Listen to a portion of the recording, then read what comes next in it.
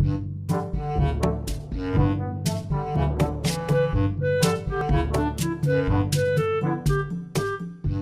friends, how are you? I'm Morteza from Artist Studio, and in this course I will teach you how to model a low poly bucket game asset inside the Blender 3.1, which is new released version.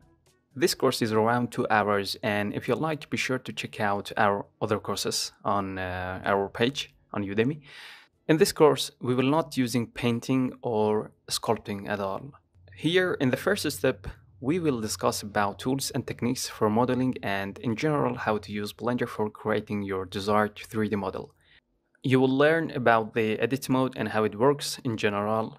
In the second part, you will learn how to use modifiers to create the desired form of your model. In the third part, we will go directly into the modeling.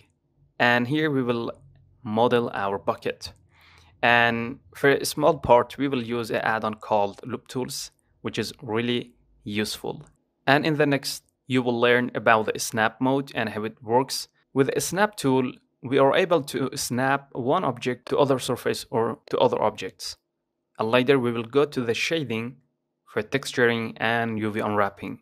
And here we will texture our model using some PBR material. And finally, we will talk about the lighting.